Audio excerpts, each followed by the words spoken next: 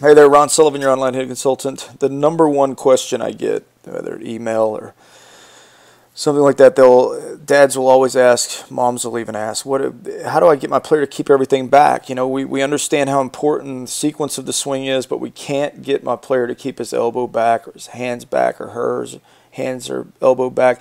And you know, it's very frustrating for some dads. And then when you watch some YouTube videos where guys are talking about the back elbow, they'll talk about it in terms of sequence, and it'll make you think that your player is not disciplined, that your player just is trying to drive you crazy. Look, you just got to keep your elbow back. If you do that, you're going to be a better hitter. And the reality is that if you asked any of these guys, for instance, Eric Thames, Joey Gallo, Eric Hosmer, and all these were on 30 Clubs for 30 Days. That's why I've just put these up here, so you could look them up too on MLB.com if you'd like to. You know, if you ask them, hey, Joey, all the way to your weight shift here, you keep everything back, right? And I was wondering if you could give me a drill for keeping everything back. And he would probably look at you like you were crazy. And he would say something along the line, I'm just trying to keep my hands back. And one thing that's really important to understand about the elbow's position, right? A lot of guys will have different places that they want to hit from. But generally speaking, the elbow being back behind the top hand is more is a range of motion type of thing, right? It increases my range of motion if I have it back. Now, you can hit baseballs with your elbow into your rib cage. You see it a lot in some of the 1970s swings and so forth, where, you know, guys were told to just get their elbow down in their side and hit from there. And you can hit from there, but what happens is it decreases your range of motion, right? If you're going to hit a ball far and hard, you want your top hand arm to be in a position where it's got more range of motion. Not to mention, if you're going to hit an outside pitch really well, right? Now, this isn't the case for every player, but your top hand arm has to go in that direction. Right, it's and then obviously in an inside pitch, where the goal of the top hand arm is we're trying to get behind the ball with the top hand arm, right? And so this is why these guys naturally keep it back, because they understand what the role of the top hand arm is. So if you watch Eric Thames here, it was Carlos Pena in the cage talking about his approach. He says he likes to work on his top hand arm. He says, if I feel like I'm getting straight through it with my top hand arm, then when I put two hands on the bat, I know it's going to be good. Right? Joey Gallo talked about it a little bit differently, and this is how he starts all of his BP.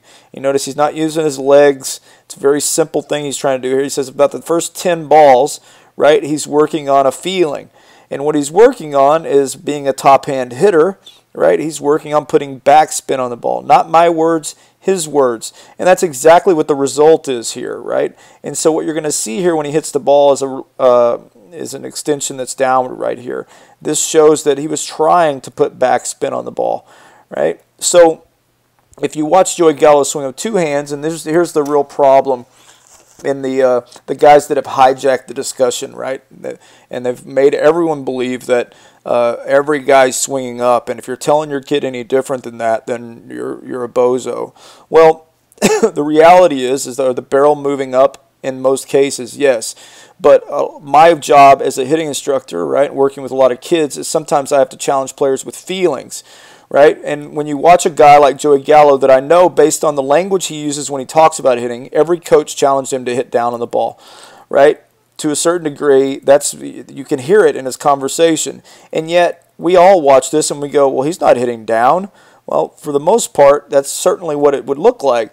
But the reality is that guys that were down and through growing up, the ones that learned to use their bottom hand in coordination with that, their bottom hand arm, I should say, that mechanism, right, they hit balls really far. The guys that never learned to use their bottom hand arm, right, if they're top hand only, their top hand arm is probably doing something like what Joey Gallo's is doing here, and the front side is not really helping to get behind the ball. In other words, the bottom hand arm. And so these guys are the ones that are hit balls on the ground and so forth, right? Well, Joey Gallo has learned to use both mechanisms, right? But he's still trying to, I guarantee you, he's still trying to feel the same feeling with his top hand arm here as he felt here.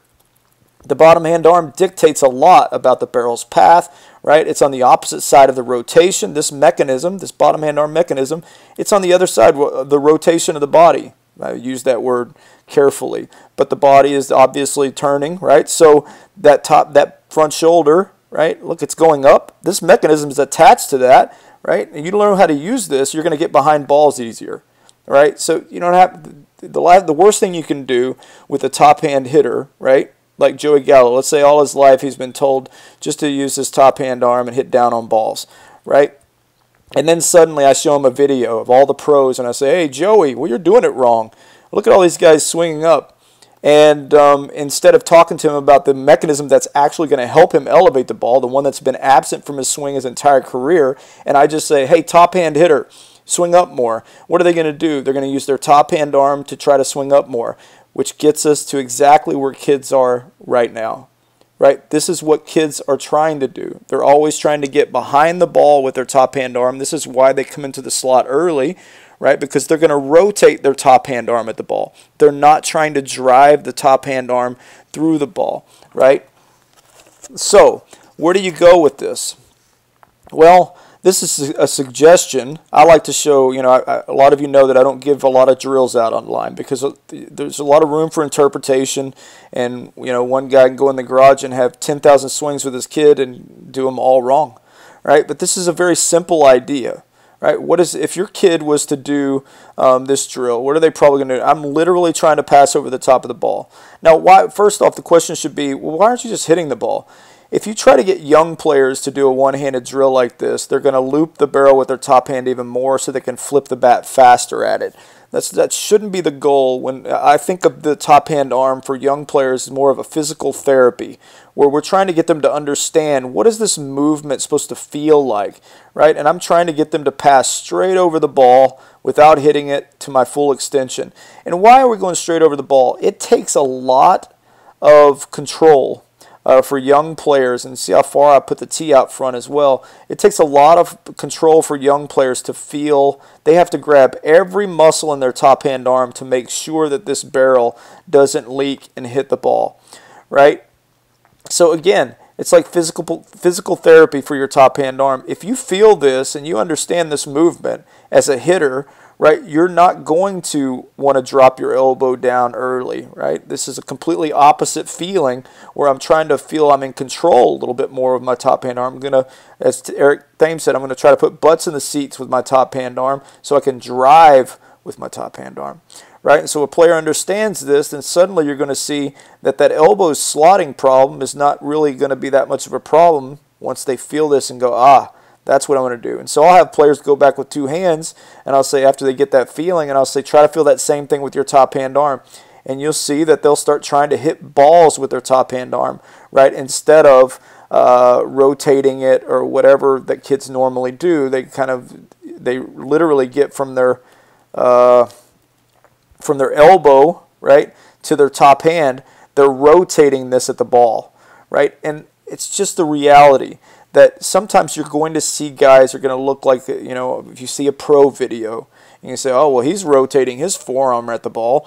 They're all trying to get behind the ball with their top hand arm. Now, I'm not even trying to make the argument that they're all trying to put backspin or they're all trying to hit down on the ball, but they're obviously trying to get behind the ball with their top hand arm so that they can drive the ball more efficiently, right? And so what you can do with this, again, it's physical therapy. Please, dads, don't go nuts and say, we're going to do this at 100%.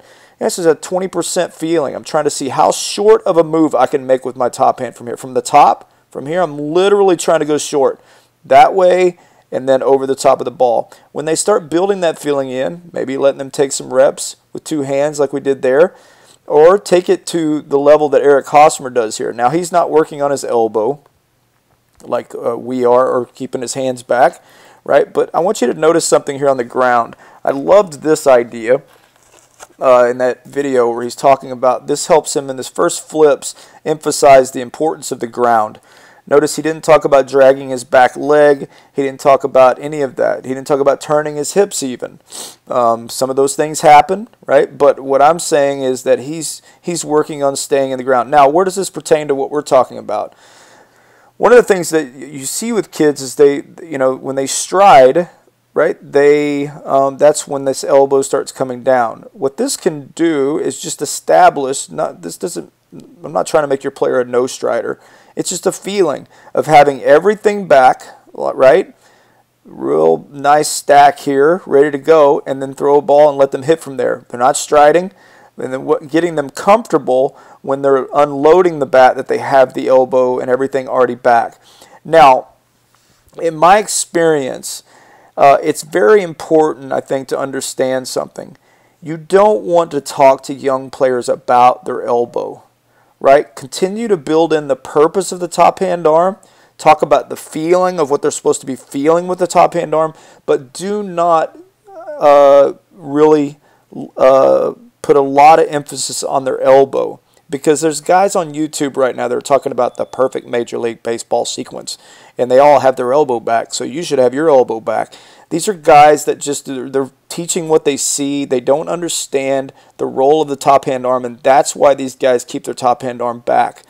Work on their top hand arm movement, understanding its purpose, and then you're going to see your player is going to make a heck of an improvement with that arm. But if you're just challenging them to keep their elbow back and they're not doing it, and you're pulling your hair out and you're going, they're just not disciplined enough, they don't want to listen to me, I'm going to take them to another lesson, that's not going to do it. Understand the purpose of the top hand arm, and they're going to want to attack from there. Ron Sullivan, your online hitting consultant. Thanks.